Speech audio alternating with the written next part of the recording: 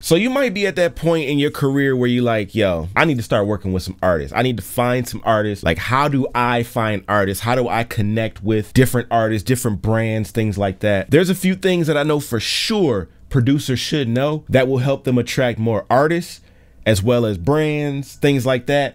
Or just working with artists that will equal brand deals or sync deals or sync, licensing. So if you're ready to work with artists and really build your sound and really become a real music producer, not just a beat maker, but a music producer, watch this video all the way through because I got some things that I really feel like you need to know. All right, let's get into it. Music producers, what's up, and welcome back to another video. It's me, They Call Me Heat. If this is your first time watching any videos on my channel today, I'm a music producer of over 15 years. And on my channel right here, I show producers how to make some of the best boom bap hip hop style beats. Now, I've been doing this for over 15 years, and I know you're probably gonna say, well, yeah, Heat, is easy for you because you've been doing it. That's absolutely true. It is. But the things that I know, I can share with you, and I can lend them to you, and I can give them to you to help you skip 10 years of learning and things like that. Everybody wants to be great, and everybody can be great, but a lot of us will hinder ourselves, or we may not make it that far because there are a few steps that we miss along the way that will kind of push us to the back burner. So number one, I'm gonna say for sure, as a music producer, you need to know how to take the lead. You have to be able to lead. And that doesn't just mean go in a session and be like, yo, do it like this,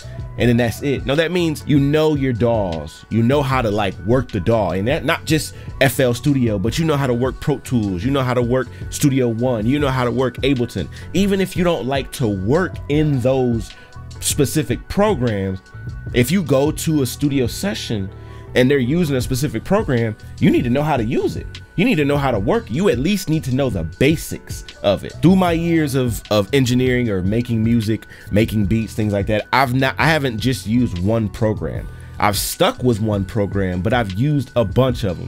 So I've used FL Studio to make beats. I've used Logic to make beats and record. I've used Pro Tools to record. I've used Cakewalk, Sonar, Adobe Audition. Like, I've used so many different programs that I know the basics of every program now. Not that I know all of them and how to truly work them, but I can open up any DAW, figure out the hotkeys, and then I'm good to go because I already know the basics of pretty much every DAW, just because every DAW is the same. Learn how to, communicate to an artist in the studio. Artists don't know the producer language. They don't know certain things that we might talk about in the session, or certain things that producers might be talking about. They don't know. That's okay. They don't have to know that. They're the artist. But we as a producer, we need to know our language and their language, because we're the ones helping create the songs. We're the ones that are taking the lead and making sure that the song goes from nothing to something. Now, I play a double role. I'm a music producer and I'm an audio engineer as well. So I know production and I know how to mix and master as well. So I can juggle both worlds. If you can take these steps and learn these steps, learn the things that you need to actually know, so that when you get in the studio with an artist or whoever, you're ready to go, you're ready to cook up, you know how to keep the session moving. Yo, listen, if you struggle at all with making better beats, or if you struggle with mixing your beats, let's say you got great beats, but you just struggle with making it sound good, head over to boombapuniversity.com. I have a few courses over there that will help you with your beat making process as well as your mixing process. You gotta have better beats in order to sell more beats. You gotta have better beats to get more placements, right? Let me help you with that. I got the Cooking That Boom Bap Masterclass, which will walk you through the full beat making process as to how I make my beats. And I also have the Mixing and Mastering Your Beats Like a Pro Masterclass, which will show you exactly the full process as to how to mix your beats. And there's a bonus in there as well on how to mix vocals too. So I'm gonna show you all of that at boombapuniversity.com. Head over there, grab up those courses. I promise you, 15 years of proven experience to get you right. All right, let's get back into the video. Now, sometimes producers, we know how to talk to each other. We know how to say, hey, okay, your turn. Oh, well, my turn, when we're making a beat together. But when we get in a room with an artist or just someone who doesn't, like I said, speak our language, we feel a way. We feel like, yo, you can't tell me how to, create my stuff. You can't tell me how to make my things. But that's one thing that's gonna hinder us a lot. You have to be able to take constructive criticism. You have to know that somebody in the room is not gonna like what I got. And that's fine. That's absolutely fine. That's okay. Because somewhere in there, they will like something that you have. So you have to be able to take constructive criticism from the artist or whoever you may be creating for as a producer and allow them the room to create, allow them the space to be creative. We have started the process by making the beat. Now it's the next person's turn to be creative. You know, you might have made a beat and you thought that that lead sound you put in there was crazy, cracking. And the artist is like, oh, I don't like that, take that out. And you feel like, oh, inside. But we have to know the artist may be right. Because if that song comes out to be a hit,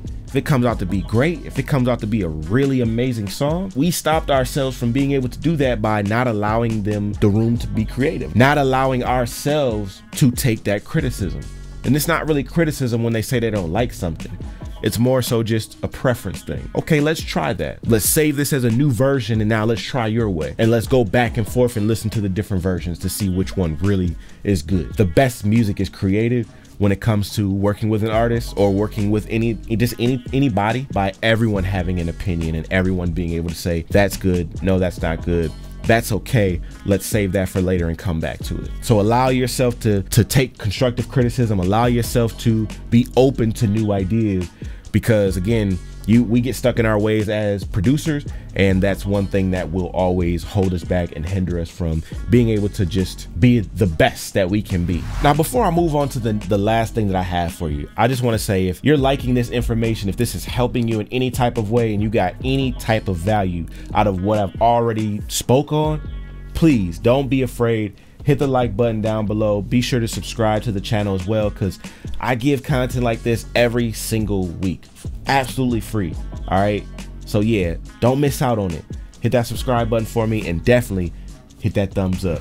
Now, the last thing that I'm gonna say, honestly, is pretty cliche, and it's easy to say from somebody that's been doing it for a long time, but even I run into the roadblocks of what I'm about to say. You know, I still have hiccups in the road when it comes to this, and that's just being confident in your production, being confident in yourself, right? We'll listen to producers, you know, be like, man, he's so great, he's so amazing, and get in the room with that producer and then feel like, I'm not better, I'm not good as them, you know? But we're all great in our own right, in our own way, in our own sound, in our own style. We're all great. Don't forget that. Always be confident. When you walk into a room, you don't have to walk in and be like, yo, I'm the best out here. But when you walk in the room, make sure you let people know, yo, how you doing? I'm so-and-so.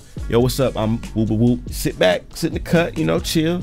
But when it's time to really put that music on, don't give an explanation as to, oh, this beat, I made this last year and I ain't really mix it like that. That's not confidence. If it's your turn to play beats, play beats. Look at the room, look around in the room, and if people is rocking, cool. If they not, move to the next. But remain confident regardless of if people aren't feeling it. Always remain confident. People told Kanye he was too confident, but Kanye became one of the greatest artists ever to live on this earth. Do not ever think about if someone loves it or if someone, you know, if they don't like it or whatever. Like, it doesn't matter, because if you only playing it for a select few, there's millions of people in the world, millions of rappers, millions of brands who might like that song or that beat or whatever. So just because 3 or 4 people don't like it doesn't mean that now, you know, you're the wackest producer or you don't have good beats or you just need to be mad at the world. You now say, all right, that's cool, that's not for y'all. Here, I got some more. But always remain confident even when people aren't showing, you know, interest. Just always remain confident. We've heard very whack songs with very not good songs, but because someone was super confident in that product, in that sound, in that style, in that rhythm, whatever, it made it through to the masses because of that confidence. So we're speaking on this subject, and I just want to make sure that you all know out there that I do offer one-on-one coaching with music producers, music artists, whatever, to where we can talk about anything that you want to talk about as far as growing as a music producer. So you may want to grow your brand, you may want to figure out a social media content plan, you know, you may want to talk about just beat making in general, or how to just, you know, you might need my help on making a beat on the fly. Anything you want to do, I do offer one-on-one coaching. So don't forget that. BoomBapUniversity.com is where you can get that from. Go right up to producer coaching, and yeah, I'm gonna take care of you. All right, so if you like what you saw today, please be sure hit that thumbs up. Don't forget to subscribe to the channel as well. And until next time, y'all, I'm up out of here. See you next week. Peace.